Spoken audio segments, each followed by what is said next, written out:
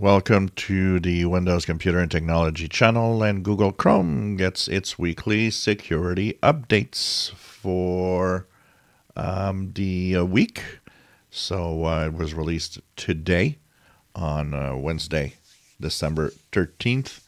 And if we go into the Google Chrome browser, go into the upper right corner, 3 vertical dots, go into Help and into About Google Chrome. You'll be updated to 120.0.6099.109 or 110, depending on the operating system, and even in Windows 2 versions exist. So what does this fix? It actually fixes 9 security flaws. The majority of them are high severity, which means they're important to fix. High severity is, just before critical when everything goes berserk. But high severity means they're easy to exploit.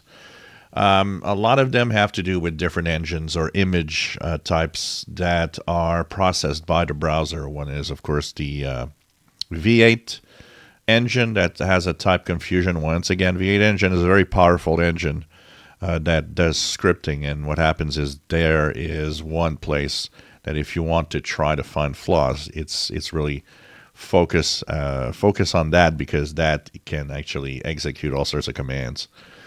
There's a library AVIF that is, once again, I think it's the second time that we have a fix for this, which is rolling out. And of course, several other problems, WebRTC and so on, within the browser itself. So these are fixes that will also be rolling out to, you guessed it, any Chromium-based browser, which means if you have Brave, Edge, Opera, Vivaldi, whatever, anything that is not Firefox, you guys should be getting either today or in the next few days a update to your browser to fix the security flaws. Most of them are Chromium-based flaws, so that means that they will impact every Chromium browser out there. Once again, showing that it's a little sad that there's this delay, because it gives time to hackers to see what flaws are discovered and work on them and try to exploit them before the browsers get updated. This is why it's sad that it's not done all at the same time, just with like Android phones basically.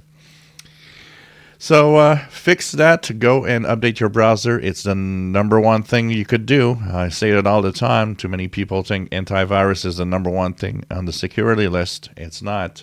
And actually, if you look at lists of security, antivirus is way down there.